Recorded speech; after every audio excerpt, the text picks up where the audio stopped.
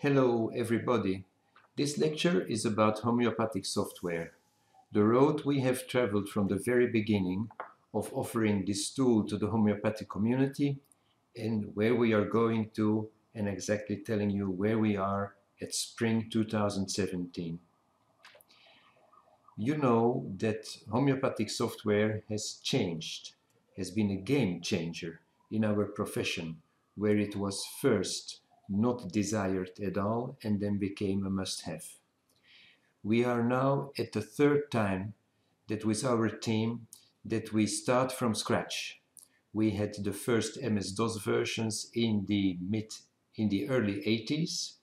Then we had the Windows version reprogrammed from scratch in the mid-90s, and now since 2010, 15, etc., we are now working on RadarOpus, where again we have been rethinking our needs and possibilities for RadarOpus. And while we are doing so and explaining you the dreams that we had in these last 5-6 years, let's start with a little review, very quick and short, what homeopathic software so far has been bringing to you as a benefit and a feature. Homeopathic software gives you the possibility to access information in a very fast and unprecedented way. Like one word will show you all the symptoms in the repertory containing that work. Or you can do searches in hundreds of books on remedies, materia medica books, or in your patient file use a number of queries to find patients responding to certain criteria you desire.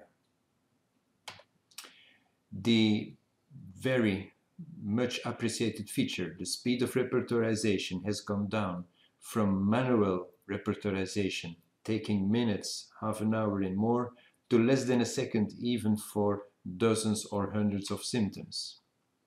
It has been possible to research information in a way that was never possible before so easily. Like if you want to retrieve all the symptoms of one prover of a remedy in Allen, you can.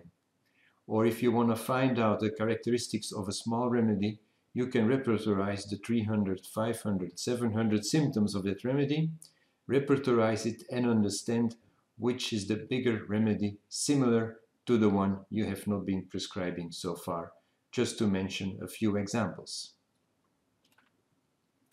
Information has been linked, like the remedy is not just an abbreviation in the book, but it has been linked to a picture, to the taxonomy of the remedy.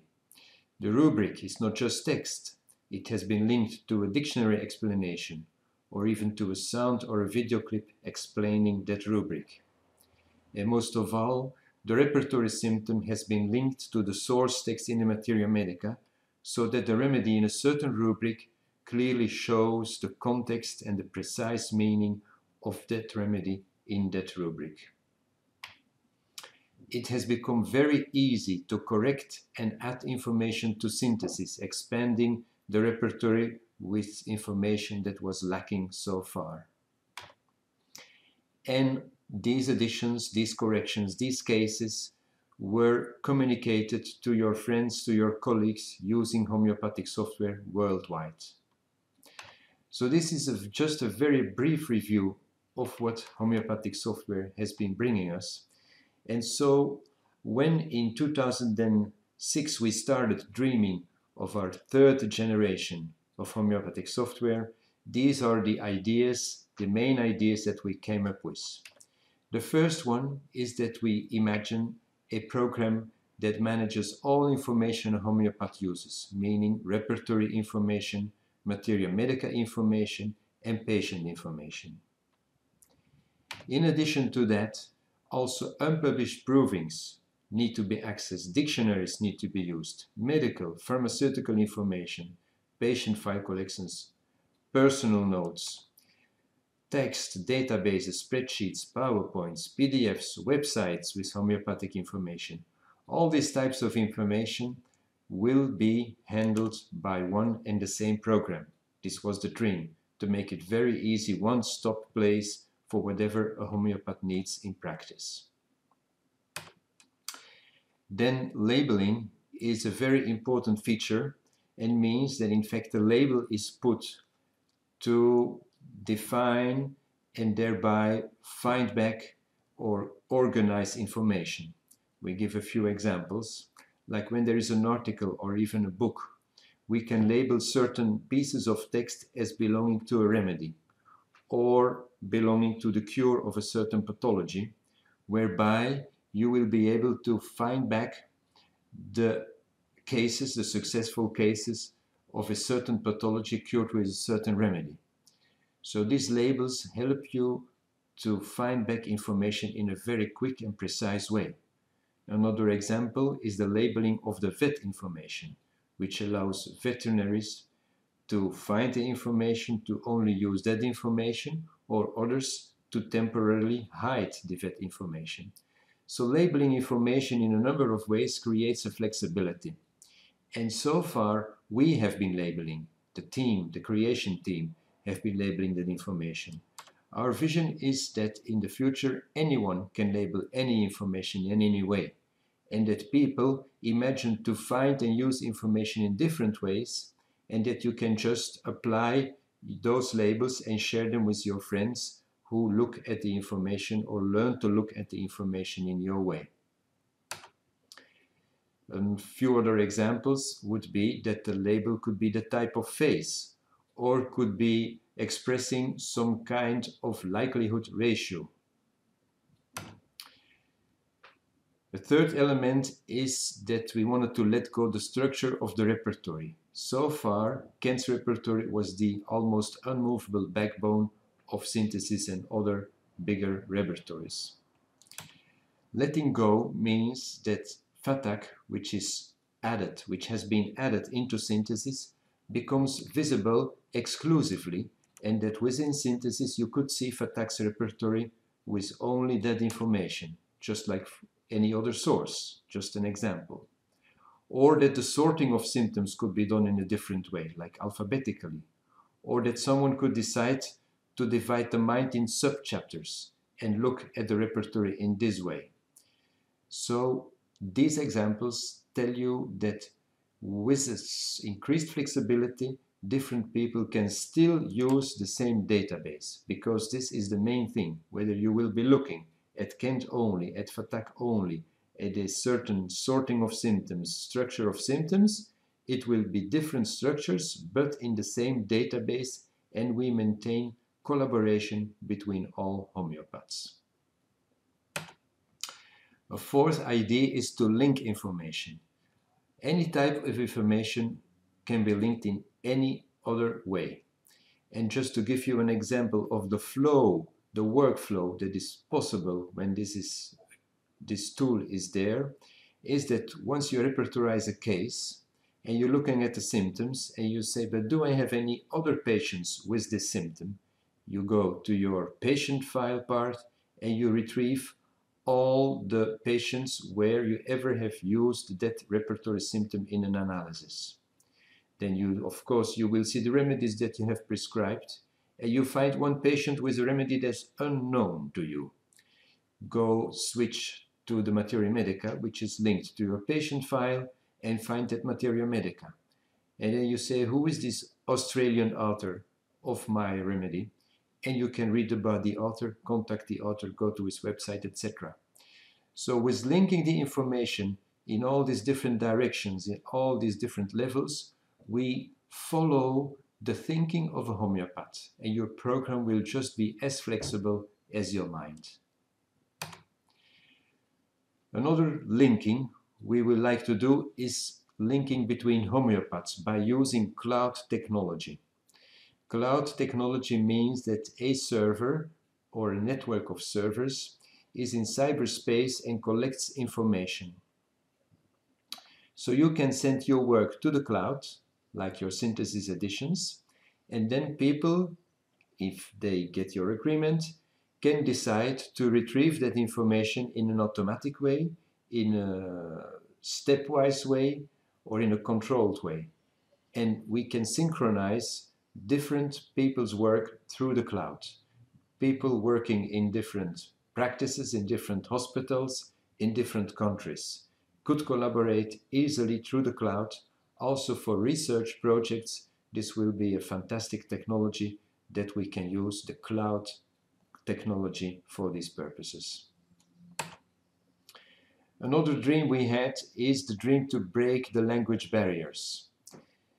Before, we had separate syntheses in different languages. Now, we have only one internet-based synthesis that integrates all languages, which means that we can display different languages at the same time, or that you can switch from one language to another.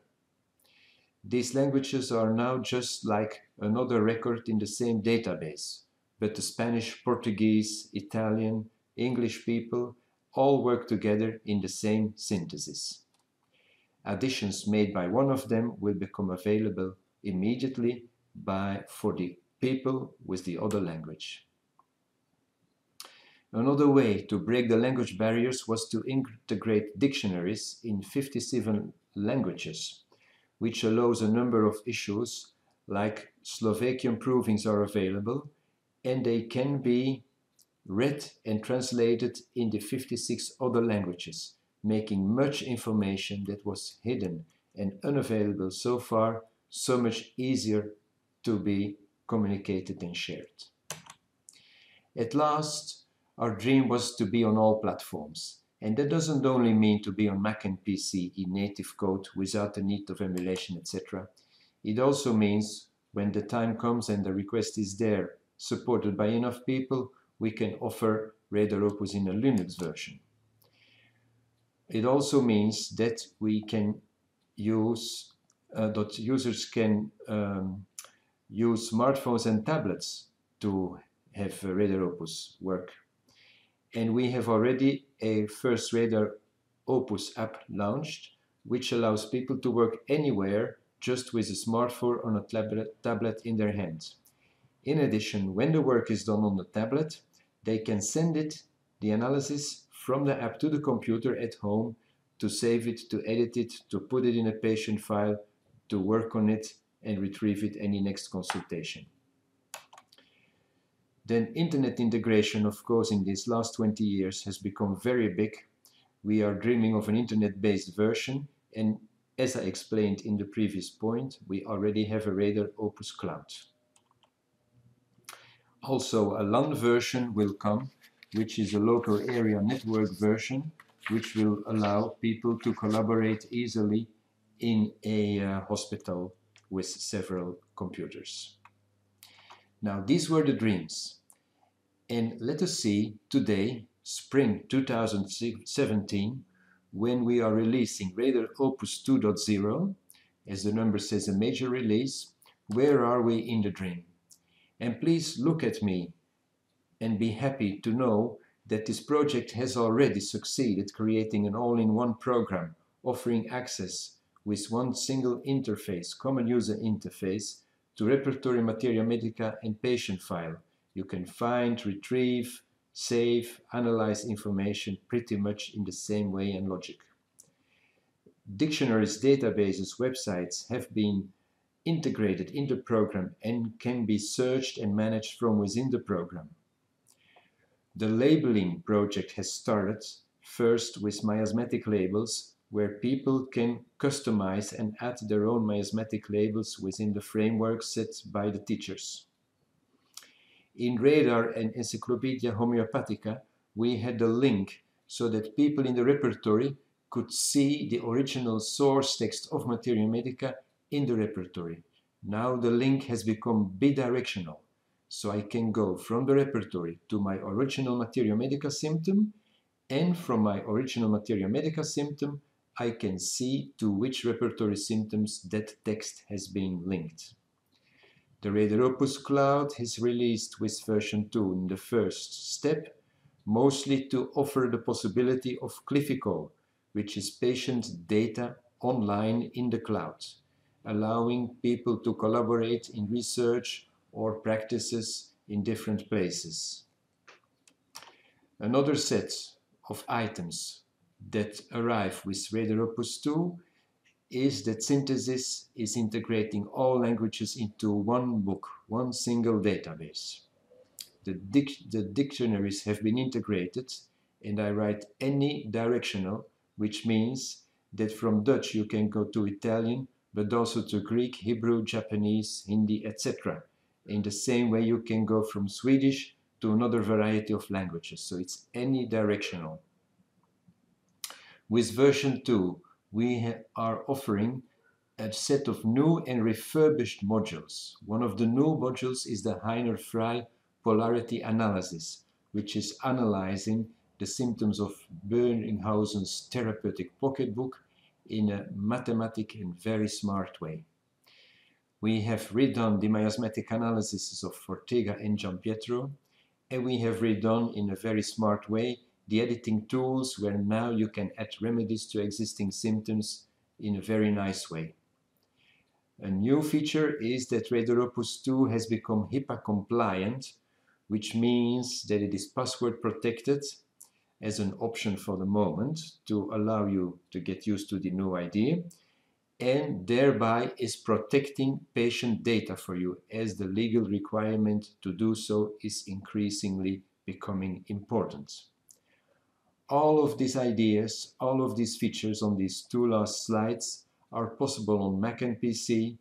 The first RadarOpus app, to say the synthesis app, has become available on the Apple platform and the Android platform, and they are integrated, which means from the field you can send your information from the app to your computer version and maintain it over there. So I think with this version 2, even if it is only part of the dream we had in 2006-2008 when we started the programming, we've come already a long way. I thank you for listening, and most of all for your support to buy our program in the legal way and to support our vision for the future, where we will, without any delay and without any compromise, continue to work to implement the vision that I just explained to you in our suite of homeopathic software, RadarOpus. You are very welcome to contact me, maybe even better on the general email, because as some of you may know, I am swarmed up with emails. Or why don't you just look from time to time at our website, radaropus.com, which is telling you all the latest news to our software. Thank you very much, and see you again sometime soon. Bye-bye.